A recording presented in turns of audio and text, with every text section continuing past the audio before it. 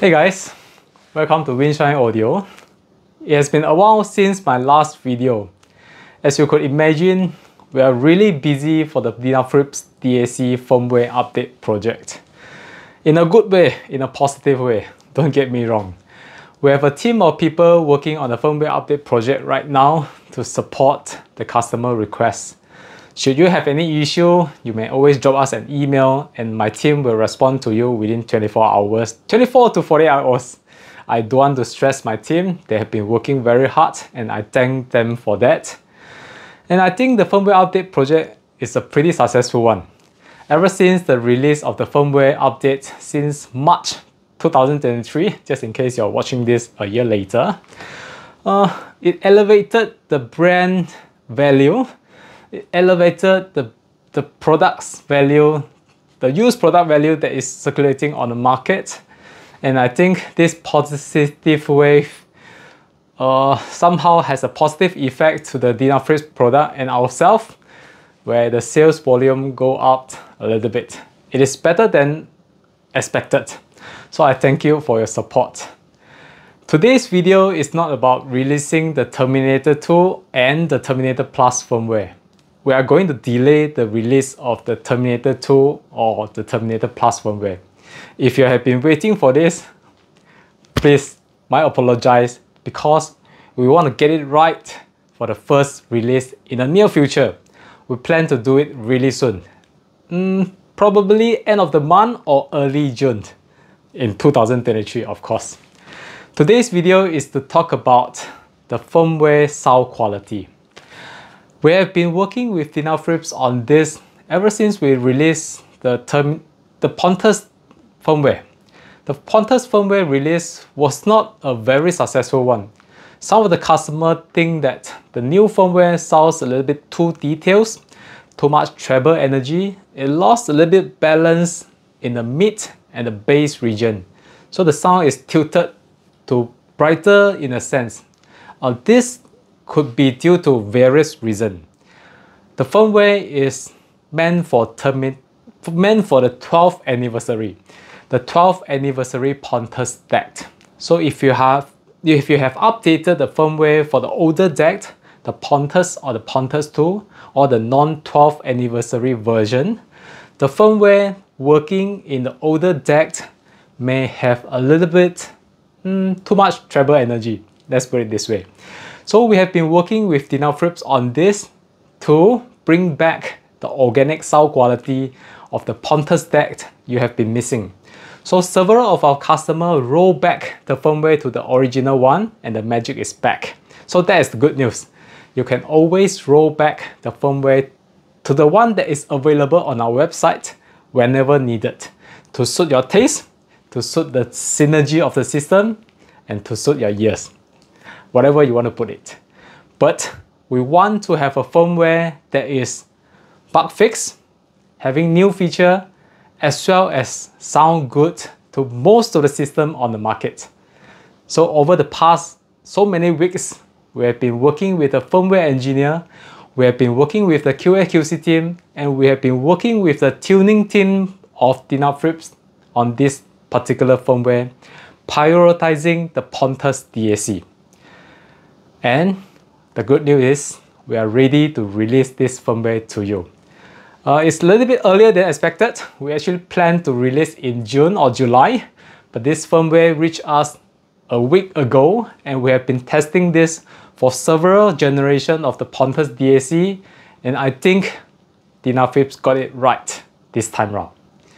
So that is also the reason we are going to delay the Terminator 2 and the Terminator Plus firmware release, because the same technique and the same strategy and the same coding method is going to apply to all the decks. So the Terminator 2 and the Terminator Plus will have the same good bug fix firmware as well as Denafrips sound quality in the near future. So instead of releasing it right now, we plan to delay it in the near future, sometime in June. So it wouldn't be too long, but we'll get it right at once. Right. So let me share with you some of the process that we do for this firmware update or firmware release. So what needs to be done before we release the firmware. There are 4 major steps. So the firmware engineer will need to code the firmware. Once the firmware is coded, it will be passed to a QC team for measurement.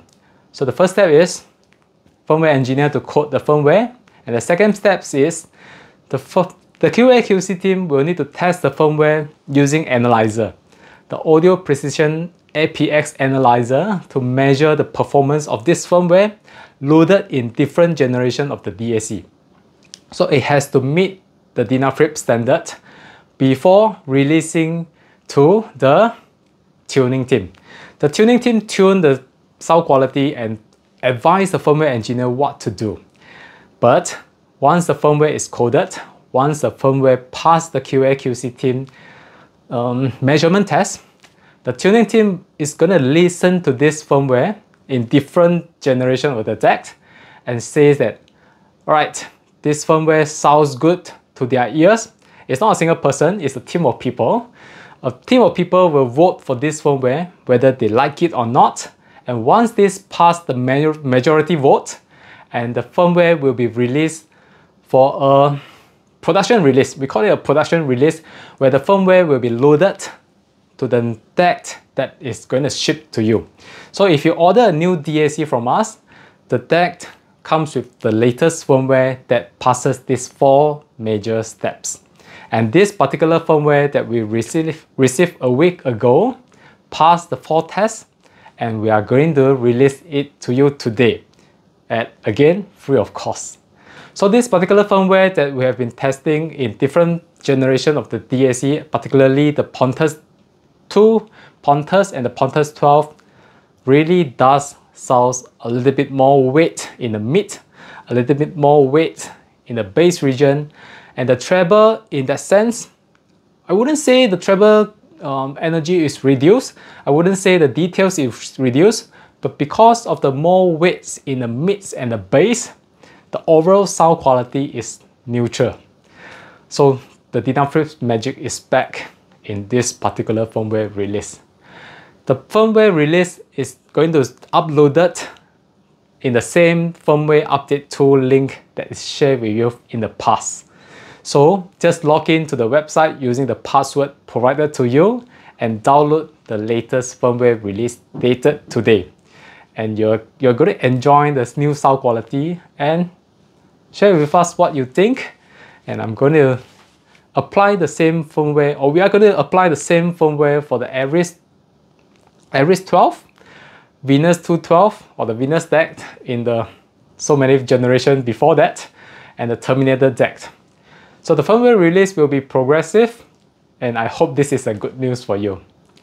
Alright, if you do not have the capability to update the firmware yourself, you can always purchase the DSP module from us.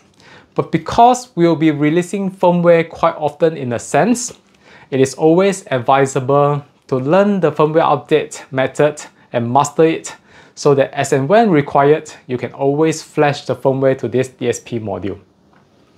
I forget one very important point.